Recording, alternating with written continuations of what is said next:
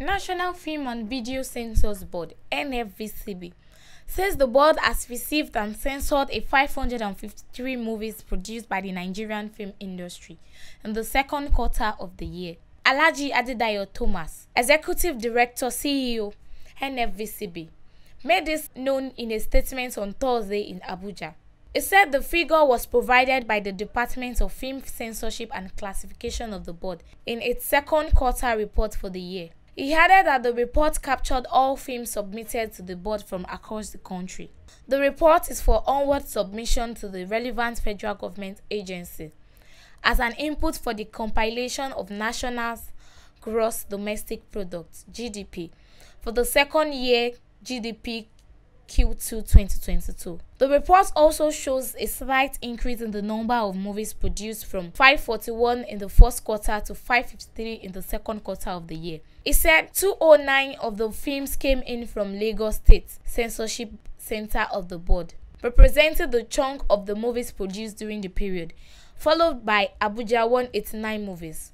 Onitsha recorded 92 movies. Kano brought in 44, while Jos and Abeokuta centers recorded 10 and 4 movies respectively, he said. Thomas added that the analysis by censorship location further showed that Port Harcourt and Ibadan got 2 movies each, while Benin stood beneath with just 1 movie within the period under review. The steady increase in output is also indication of the increased contribution of the film industry to economic growth in terms of direct and indirect jobs in the entire value chain in filmmaking. Our cordial relationship with the recognized Guides Association in the industry has also played important role.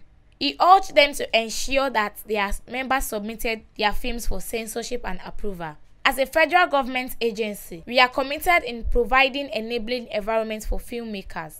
He said the NFVCB would always ensure that uncensored and other unwholesome movies did not find their way to the Nigerian markets, he added. NFVCB is a federal government body that regulates the films and video industry in Nigeria. The board is empowered by law to classify all films and videos, whether imported or produced locally. It is also the duty of the board to register all films and videos outlets across the country and to keep a record of such registered outlets among the functions. We usually believe rich people like DJ Cuppy have it all and need not to worry, but she has made us understand that she is broken inside and can't seem to find happiness.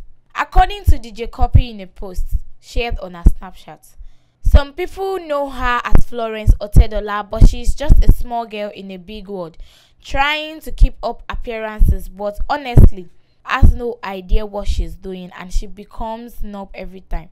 She then shocked us by saying she feels sometimes broken inside and can't seem to find happiness, and sometimes is filled with dark thoughts and consumed by self-pity, and has to live behind the shadow of her stage name Cuppy since she has lost her own identity and has settled for anonymity.